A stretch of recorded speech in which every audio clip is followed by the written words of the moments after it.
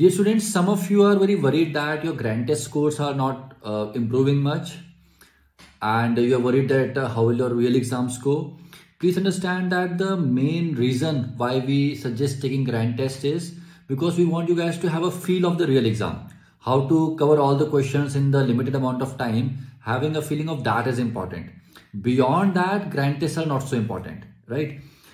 Please don't try to judge yourself solely on the basis of grand tests, because some of these grand tests are quite far from what the real tests look like. And I mean, it's obvious that if you're following a particular institute notes and if you're taking the grand test of the same institute, you will do well. Otherwise, you may not do so well. So don't worry about the grand test score so much. In fact, I would say that if you're having too much anxiety about it, you may not even appear for grand test anymore. Now that the exam is only a month or 1.5 months away. So you don't have to really appear for the grand test if it is causing you anxiety. Don't judge yourself on the basis of grand test too much.